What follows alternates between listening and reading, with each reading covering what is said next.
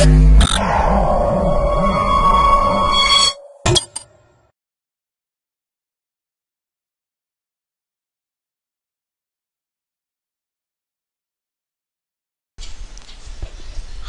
welcome to MyProjectBazaar.com. This video will lead us to the demo of user-defined privacy grid system for continuous location-based services. Location-based services require users to continuously report their location to a potentially untrusted server to obtain services based on their location, which can expose them to privacy risks. Unfortunately, existing privacy-preserving techniques for LBS have several limitations, such as requiring a fully trusted third party, offering limited privacy guarantees, and incurring high communication overhead. In this paper, we propose a user-defined privacy grid system called Dynamic Grid System, the first holistic system that fulfills four essential requirements for privacy preserving snapshot and continuous LBS. The system only requires a semi-trusted third party responsible for carrying out simple matching operations correctly. This semi-trusted third party does not have any information about a user's location. Secure snapshot and continuous location privacy is guaranteed under our defined adversary models. The communication cost for the user does not depend on the user's desired privacy level. It only depends on the number of relevant points of interest in the vicinity of the user. Although we only focus on range and k nearest neighbor queries in this work, our system can be easily extended to support other spatial queries without changing the algorithms run by the semi-trusted third party, and the database server, provided the required search area of a spatial query can be abstracted into spatial regions. Experimental results show that our DGS is more efficient than the state-of-art privacy-preserving technique for continuous LBS.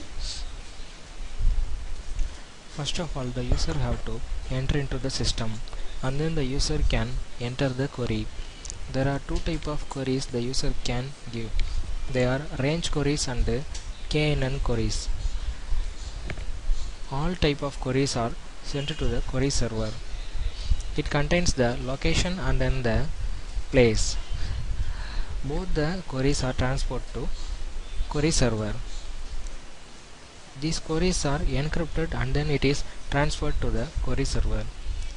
The query server transfers the place to the service provider, and then the service provider searches for that place query into their database and then provide the relevant data to the query server. The query server matches the encrypted cell, that is the location. If a location is matched, means then the places present in that location is transferred to the user. Then the user can decrypt the data, because the data from the query server is in the form of encryption. So the user can decrypt the data at last, and then the user can know about the relevant data to the query. Let us see the demo of the project. For that, we have to run homepage.java. Right click the file and then select run file option.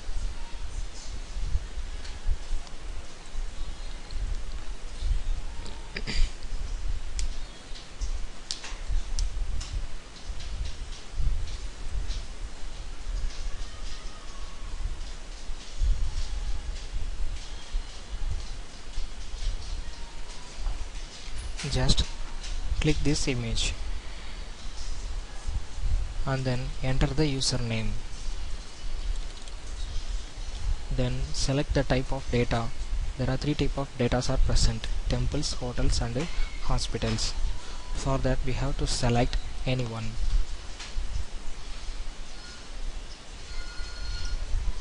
And then the cities are also displayed here. Select any one of the city. There are two types of user queries. They are range queries and k nearest neighbor queries. First of all, we have to select range queries and then click next. Then press get. Here also click get. This is the selected place and this is the location, and click get key.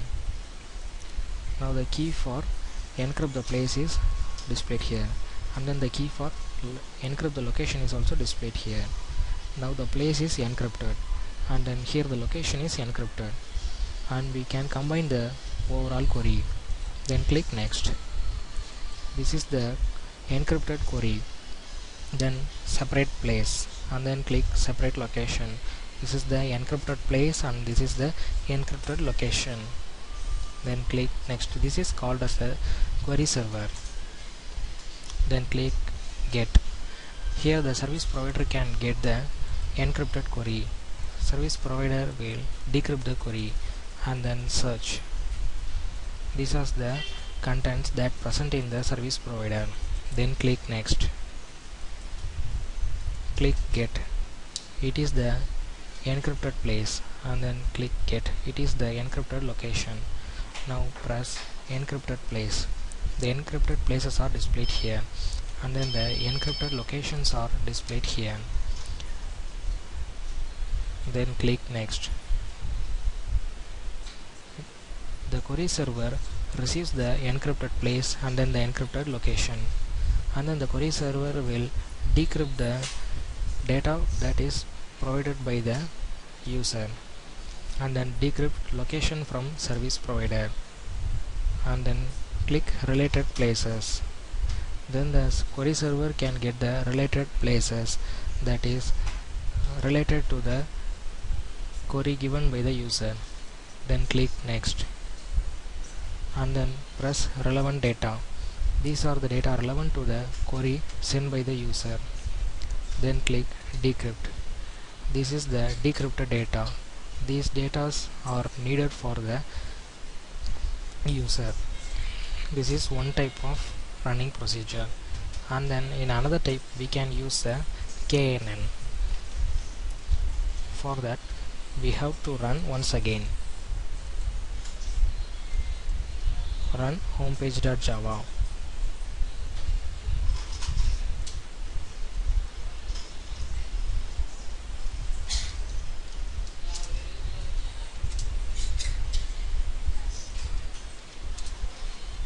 Here the user have to enter name